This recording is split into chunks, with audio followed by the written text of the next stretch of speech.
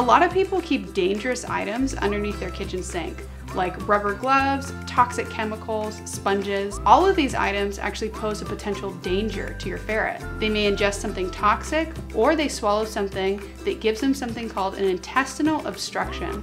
You'll want to relocate all of these items to a higher place in your kitchen, or you can install tight-fit child locks.